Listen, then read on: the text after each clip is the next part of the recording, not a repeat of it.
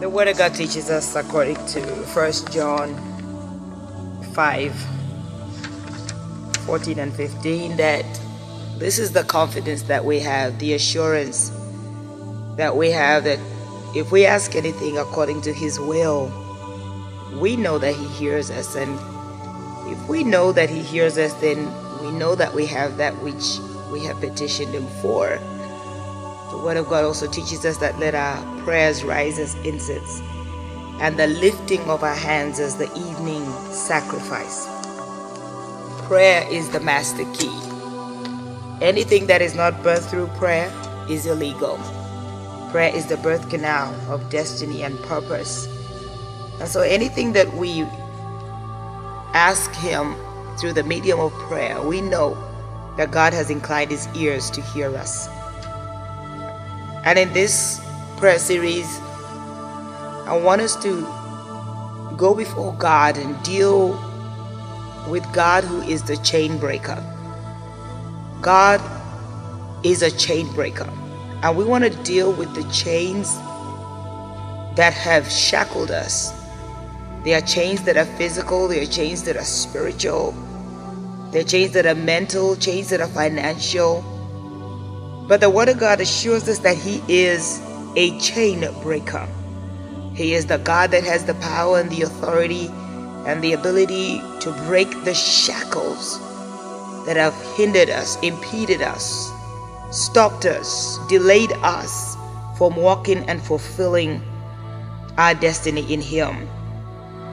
In the physical realm, chains are tested as they constitute hindrances to free movement and progress.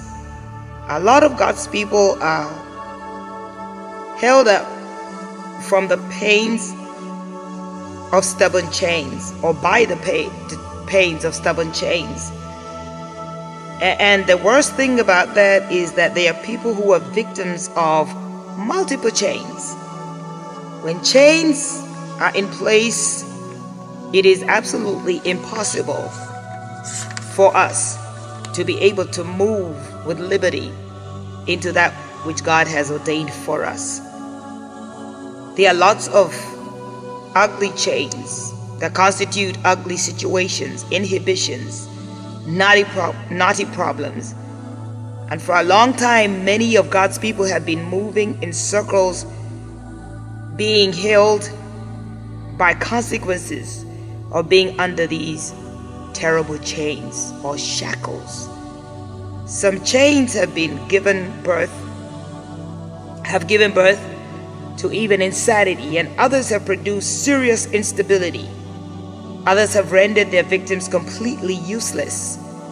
It is saddening that some chains have taken people to places where they cannot return, because they become slaves of these chains, of these addictions, of these desires and drives and inclinations.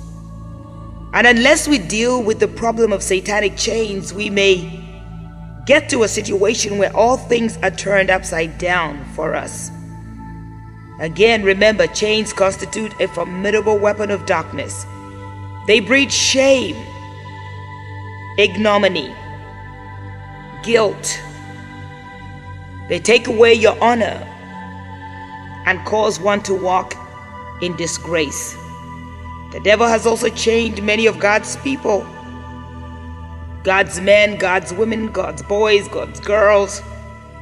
And it is my prayer that God will assist us to locate the chains that have bound us, but not only to locate them, but to break them through the power of prayer, with the weapons that have been made available to us, and that is the blood of Jesus, the Word, the name, the Holy Spirit. With these weapons, we are more than conquerors, and we are assured victory as we endeavor to break these chains. Psalm 107 verse number 14 and 16 says, He brought them out of darkness and the shadow of death, and break their bands in sunder. Oh, that men would praise the Lord for His goodness and for his wonderful works to the children of men. For he has broken the gates of brass and cut the bars of iron in sunder. The Bible also teaches us that when Peter was imprisoned by the king, I believe it's in the book of Acts chapter 12, the word of God says that they chained his feet, they shackled him. But when prayer went forth, what did God say? That the people gathered and they prayed. When the church prays, the heavens are open and God releases angelic assistance to come and break the shackles that the enemy has chained us with. And so today I want us to move into a place of prayer whereby the chains that have been placed upon us, whether they be mental, spiritual, emotional, psychological, financial, will be broken off our lives because God is able. And again, remember, prayer is the master key. And some of us are saying, well, it's not just me, it's my family, it's my marriage, it's my business, it's my project that has been chained up. But I want to let you know that through prayer, God is able. And so now, Father, in Jesus' name, as we come before you once again, we don't come in our own might or our own power, but we come in the power of the Holy Spirit and in the name that is above every name, the name of Jesus Christ, the Son of the living God.